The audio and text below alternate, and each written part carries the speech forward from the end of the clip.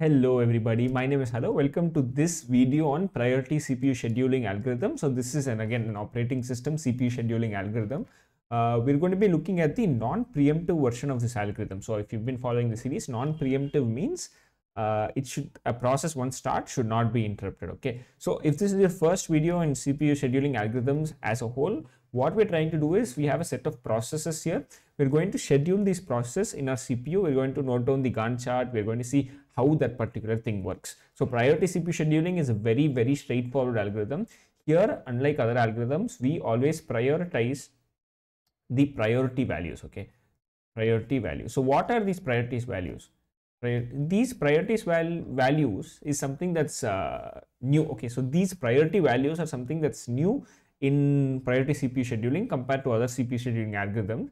Here we basically execute the process with the highest priority. Here we are, by highest means like, so 1 will be the process with the highest priority, then we have 2, 3, 4, 5. Okay, that's how the priority order goes. Here we're going to be executing the process with the highest priority at any point of time. Non-preemptive means there is going to be no interruption. So if we service a process, that process will go until it ends. But after that, when we choose a new process, we're going to be choosing the process with the highest priority. This is different from say SJF, where we choose the shortest job. There we again choose with burst time because that's what we compare there. Here we're introducing a new attribute or a new column, that is the priority. Okay, so let's just move on with an example to see how this algorithm works. Since this is non-preemptive, very straightforward. Okay, so at t is equal to 0, what are the processes that are available? We know the process P4 has arrived and P4's priority value is 2. Okay, but there is no other process being arrived at this point. So which means 2 is even though the priority is 2, P4 will be the one to be executed. Okay, so that is what we're doing here. P4 from 0 to until its burst time ends, which means from 0 to 3, because it's non-preemptive, no other process should interrupt it. Okay, so now t is equal to 3. What are the processes which arrive from t is equal to 0 from 3? Okay, so from 1 from 3. Okay, basically, so we have P3 at t is equal to 1. Okay, then we have at t is equal to 2 P1, and at t is equal to 3 no process arrives. Okay, so which means we can go ahead and calculate the priority values. So P3's priority value here is 1 and P1's priority value here is 5, which means P3 has a higher priority value. So P3 should be the process which will be executed next. Okay, so P3 will be the one executed next and its burst time is 8. So until 11, P3 will be the one which is being executed. No other process will be executed. So again, when I say the highest priority, we mean priority 1 is greater than 2, greater than 3, greater than 4, greater than 5. So this depends on how you work. You can take 5 as the highest priority as well, but here for understanding, that's why we're taking. Okay, so now at t is equal to 11, we can see all the other processes which arrived, which means P1, P2 and P4. P4 is already done, so P5. These are the three processes. So let's note down their priority values. P1's priority value is 5. P2's priority value is 4 and P5's priority value is 3. Okay, which means P5 here is the process with the highest priority, so that will be executed next, and that burst time is 4, so that will be until 15. Then we follow it by, once this is gone, we have the next highest priority value is P2, so that will be done. P2's priority burst time is 2, so that will be till 17, and if once that is done, we finally have P1. P1's burst time here is 6. So 17 plus 6, 23. So this will be the Gantt chart. Okay, so this is the Gantt chart and this is how the processes will be executed. Now we can go ahead and calculate the completion time, turnaround time and the waiting time for each process. We have say P1, P2, P2, P3, P4, P5. As always, we'll just pick one random process and calculates its completion time, waiting time and turnaround time. You guys do for the rest. Okay, so let's just pick a random process, say P2 here. Okay, so P2's completion time is 17. Okay, what is turnaround time? Turnaround time is completion time minus arrival time. Okay, what is the arrival time? Arrival time is 5. So 17 minus 5 is 12. Okay, waiting time is turnaround time minus burst time. Okay, so 12 minus burst time 2, which means 10 is the waiting time for process P2. So P2's priority is a very low number here, 4, which is why it's waiting for a long time. We say priority value P3, for example, having priority 1, that will have basically 0 waiting time as it arrives. No, actually not 0, because this is a non-preemptive process. but basically it'll have the lower waiting time. So this is the algorithm by itself. You guys can go ahead and fill the rest. We can move on to the Python code now. So we've moved to the Visual Studio Code. So we're going to be looking at priority CPU scheduling, and we're going to be looking at the non-preemptive version. Okay, so non-preemptive version. Okay, so first of all, let us go ahead and define a function as priority. This priority function will be taking a process list as its input. Okay, so this will do nothing for now. So first of all, let us say what a process list is. A process list basically here is a nested list, and each element of the nested list is a list by itself, and that will represent a process. So what is that list representing a process? Look, for the most easiest code, a process will be represented by a list which will contain its priority. Okay, it's then you can say whatever you want. You can say it's burst time, arrival time, and the PID, burst time, arrival time. Okay, and or you can say PID. So basically what we are trying to do here, okay, mainly is priority should be the first element of that particular process. Okay, every process priority will be the first value. Since see here, two processes will not have the same priority value. Okay, so if we sort by the priority value, we can always say which process is the highest priority. So that will give us just one single statement of code. So that is why we're doing this. Okay, so that being said, let's just go if name equal to main. Let us just define this process list so we know, you guys know what we're talking about here. See, let's take an example for P1. Okay, so for P1 here, we can say the priority value is 5, followed by PID P1, burst time 6, arrival time 2. Okay, so that will be 5 followed by P1 and followed by burst time 6, arrival time 2. So this is how I'm going to be filling out the rest of this table. Once I filled it out, I'll be back. Okay, right. So as you can see right now, I've gone ahead and filled this process list with whatever format we're seeing here, which is priority, PID, burst time, arrival time. Okay, so that will be these input values. You guys can go ahead and check with this table if you want to.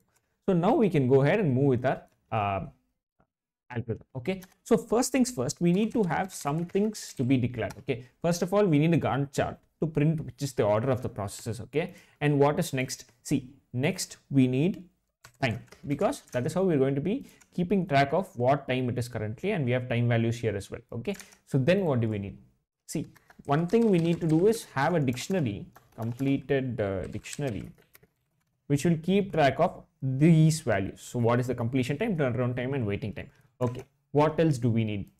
I think this is fine. We can go ahead and move. Okay, so look, we're going to be, once a process service, we will move that out of the process list. If you guys go ahead and rewind, you can see once we process this, we're moving this from this list. I'm removing it basically, which means if the process list is empty, that means our algorithm has been completed. Okay, so we can loop this till the process is not empty, the list is not empty, so we can keep doing that. Okay, so when the list is not empty, when the process list is not empty, this algorithm will keep looping, and we're finding out what the process with the highest priority is at that particular time instant, and from there we are servicing it. Okay, so first of all, when we break this down into two, we are going to find the processes which are available first, then we'll find which has the highest priority. So let us declare an empty list called available. Okay, so let us loop through this process list itself, and we can say, see, priority arrival time is P of 3. Okay, so P of 3 is nothing but the arrival time. Okay,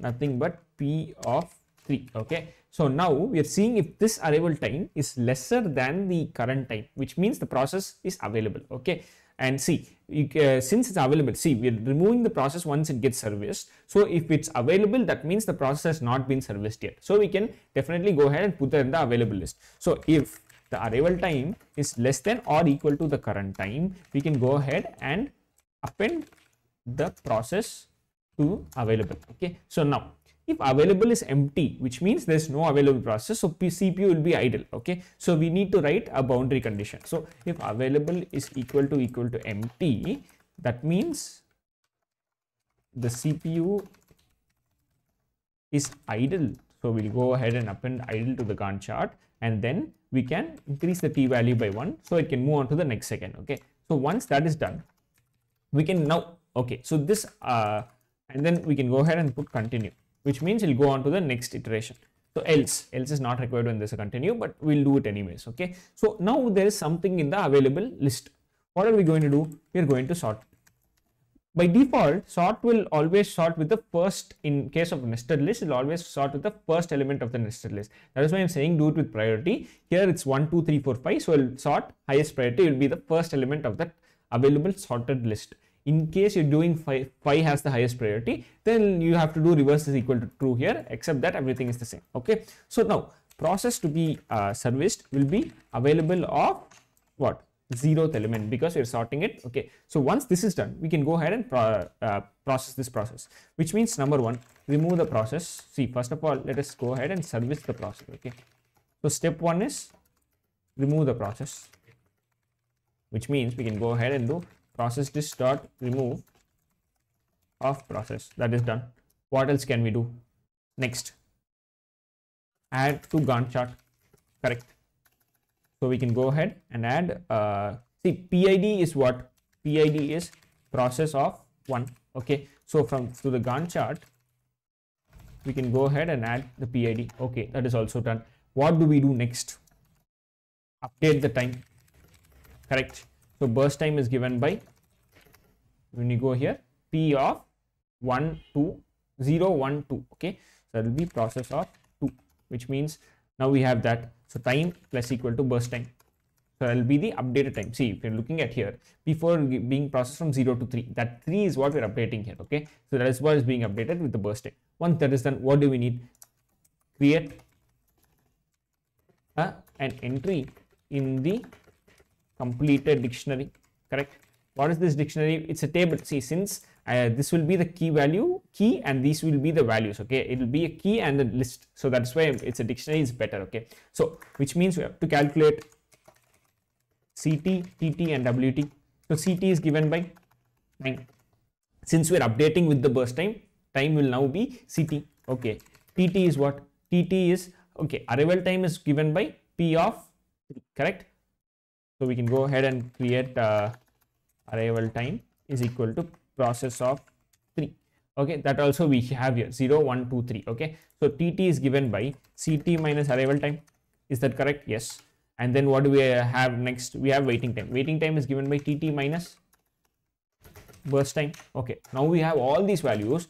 We can go ahead and add completed dictionary of PID.